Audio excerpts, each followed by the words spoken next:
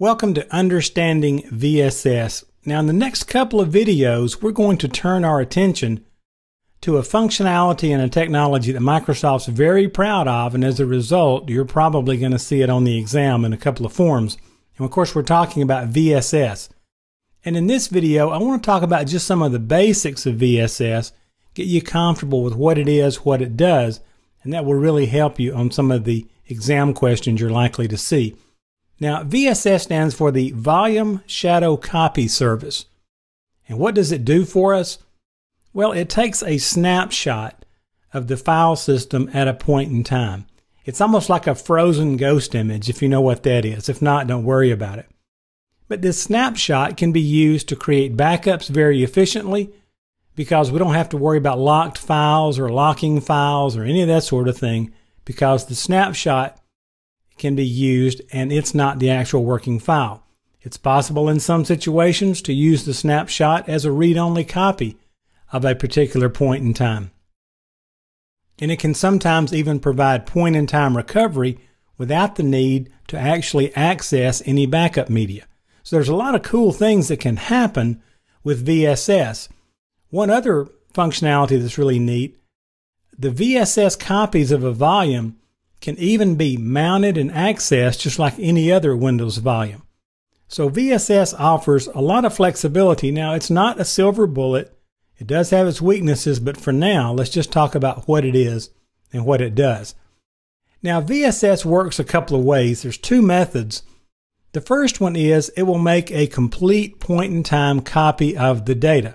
In other words, it's going to make a complete copy as of, say, 1 a.m., and it's taking that snapshot at 1 a.m. and anything that happens to that data after 1 a.m. is not included in that snapshot. Now that's going to be a relatively system-intensive task because it has to make a complete copy of the data, and it can take quite a bit of file space because it's going to duplicate the size of the data. Now the other method for VSS is that it will simply set a starting point and make copies of data changes after that point in time starts. The catch, if you will, with this method is that for VSS to ever restore to a point in time, it has to see the original data that hasn't changed yet.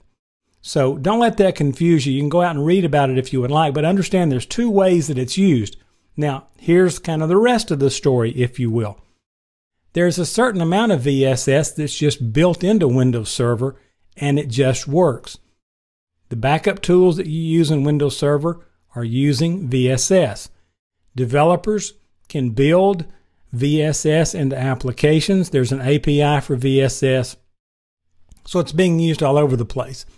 Now, keep in mind, when we make copies of data changes after a point in time, that second method of VSS is very similar to a differential backup. Now, VSS, I've already mentioned, is a resource-intensive service under some conditions, so you want to test this before you employ it, and just understand it's going to take some resources to create that complete point-in-time copy of the data.